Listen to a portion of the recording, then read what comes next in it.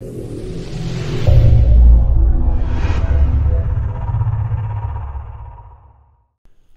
back, Stassa 23 here, back again with some knife therapy. And before I get started, if you like this video, please drop a thumbs up on it. It helps out the channel a whole bunch. If not, thumbs down also works.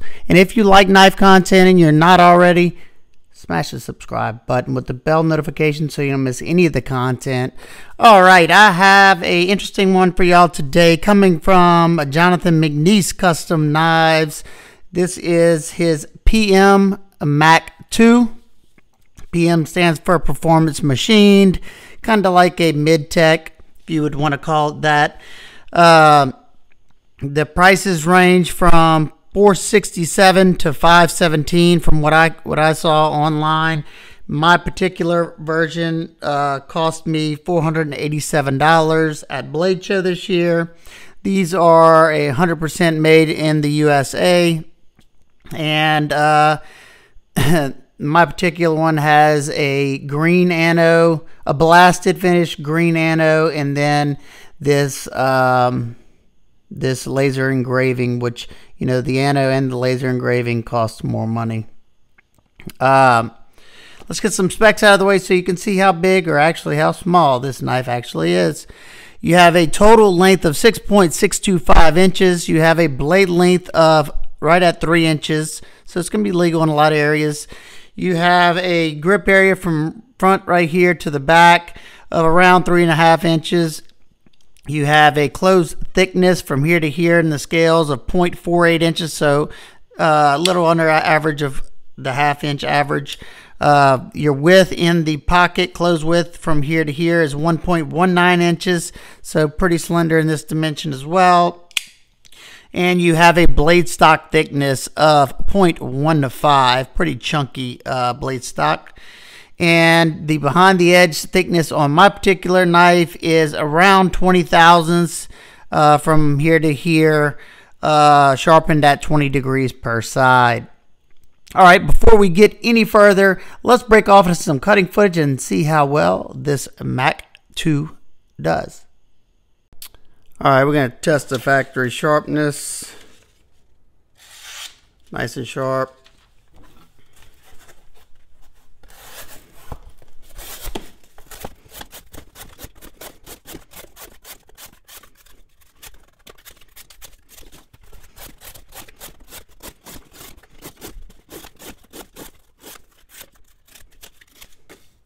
All right, it sliced fine, and it was rather comfortable.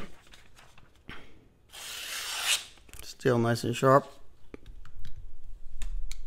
All right, we're going to test the ergos on this pine 2x4 by doing a little wood shaving, and we're going to test how well that edge is still biting.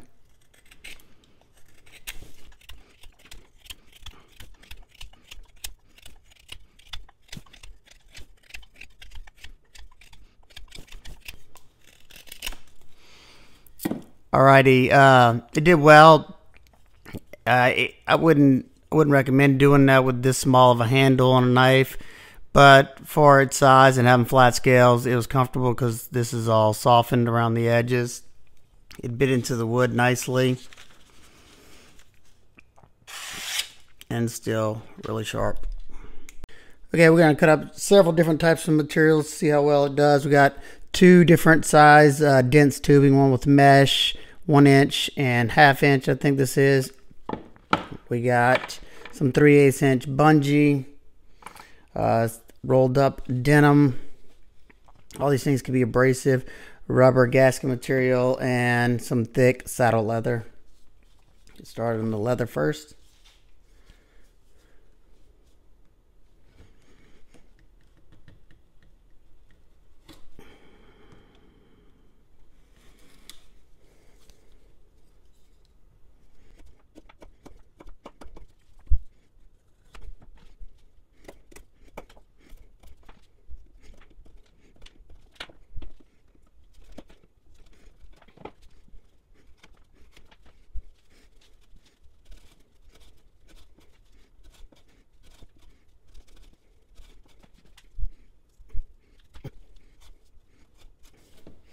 Alrighty, it sliced fairly well. In some of the task is kind of hard to hold on because it was a smaller handle. I got something on the blade.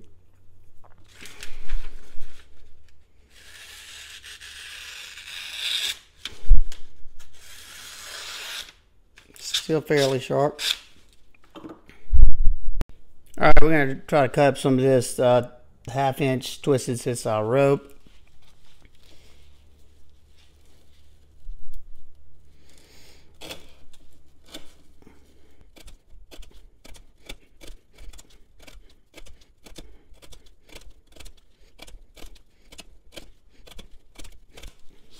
Alrighty, I cut up 20 cuts with it in this front portion. It was okay pushing down there, a little uncomfortable.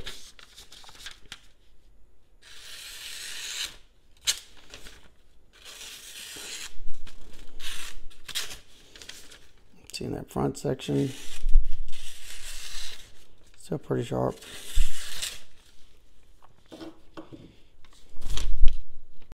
Alright, we're going to try some edge impact testing on this round aluminum bar stock. We're going to try to stay in that area and kind of toward the front area of this knife. We're going to hit it 3 times.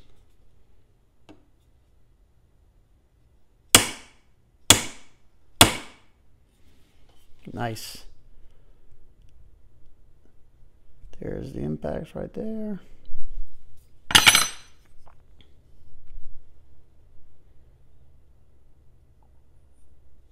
Nothing.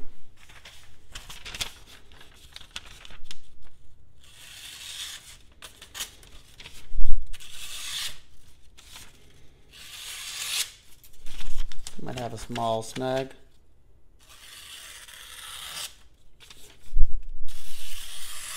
Nope, I'd say it's good.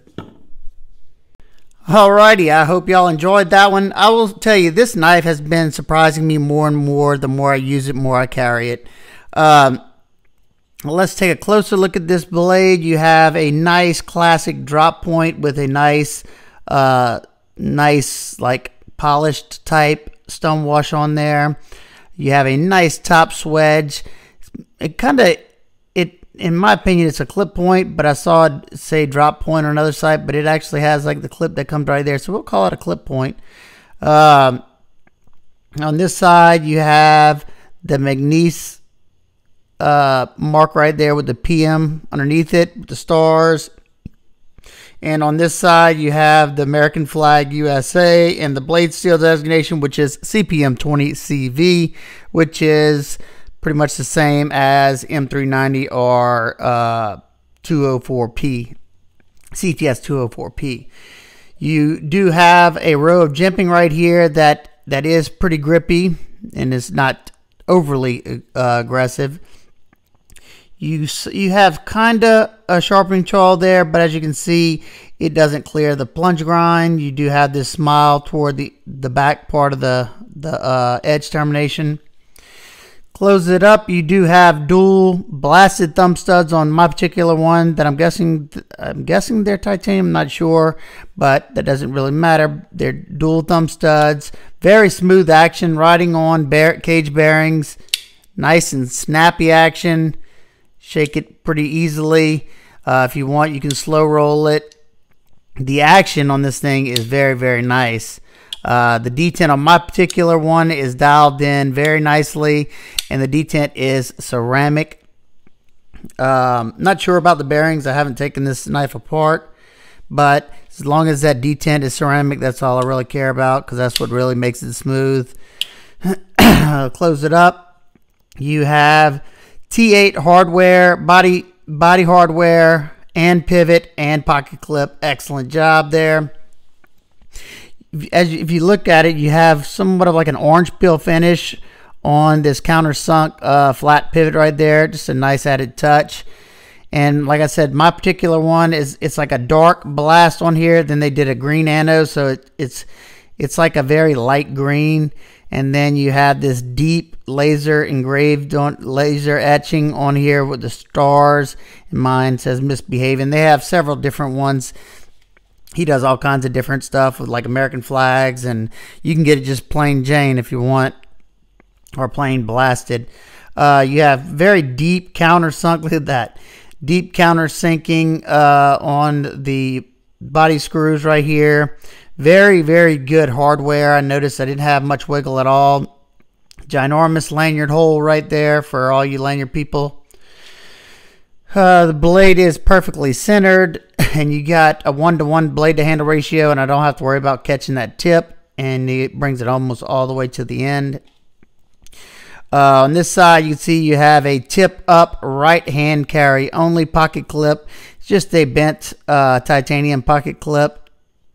And let's check that out in the pocket. Whoop, wrong side. Got a little bit of ramp up there, and that's something that I noticed was happening a good bit. It gets caught, and then I force it the rest of the way. Unless I'm holding it underneath there, it gets caught on this on the lock cutout right there. It's one reason why I love seeing the lock cutout on the inside rather than the outside. But at least he does this nice little stippling on the titanium inside the lock cutout right there. I think that's a nice added touch, being that you have it on the outside. Still think it would have been nicer though to not have that. It would have been a lot cleaner in the lines. And as you can see right here, you don't have any screw heads right here, because these screws are tapped into the titanium frame, so they go straight through these two barrel standoffs right here into the frame. So you have a complete flow-through construction, and you also have some nice deep pocketing. Look at that. Very nice deep pocketing to bring the weight down on the knife. Talking about weight, let's check it out. 95 grams and 3.35 ounces. Definitely good to go for me. Let's see. Left-handed, easy to get to those thumb studs as well, and I can easily get to that lock bar. It's very easy to get to the lock because he has a nice chamfer cut out right there, and being you have these thick scales, it's easy to move it over, and it's not a very strong lock bar pressure. I love the pressure dialed in perfect in my opinion. From all the testing I did and stuff, lock did not move over at all. It's about, I'd say, 40%. Absolutely no play left or right or up or down. Rock solid lock up.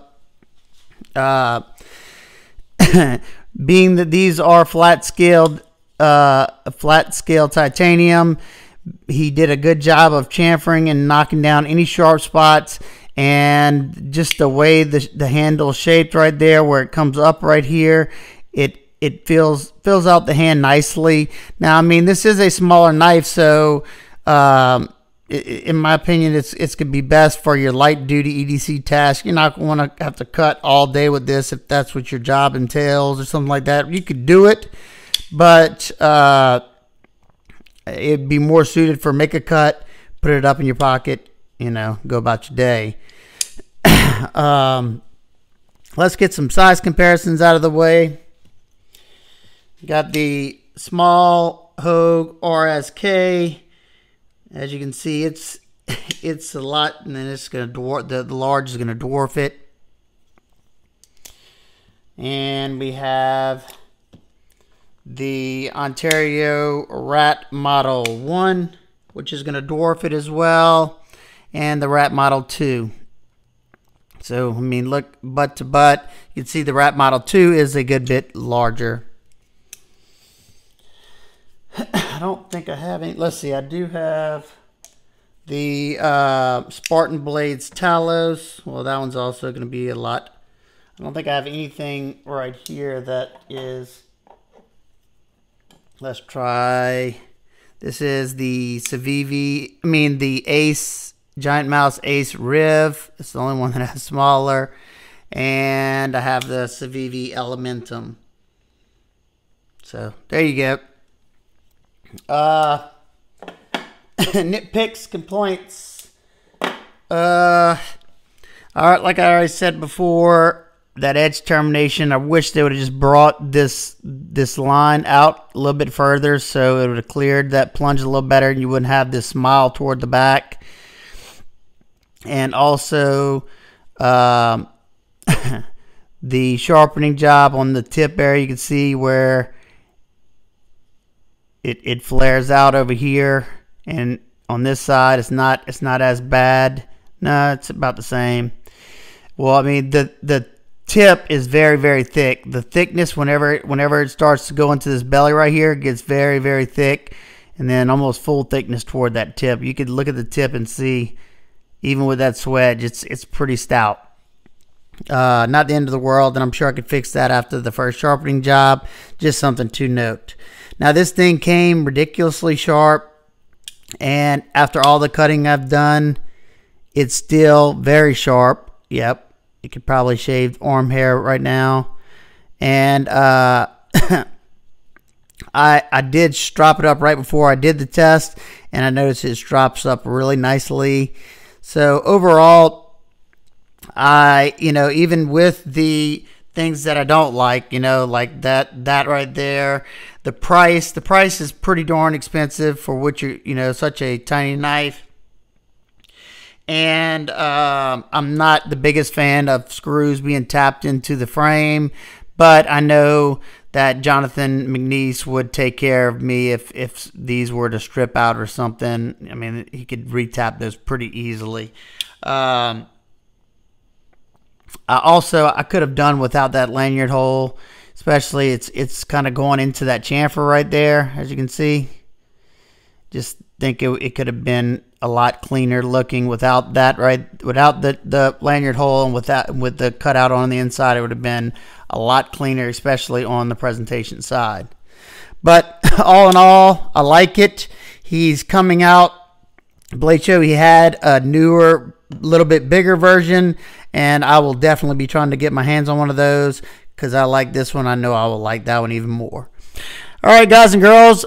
If you have any questions, comments, concerns, please leave them down below. And I hope everybody's having an absolute wonderful day. I will see y'all on the next one. Peace.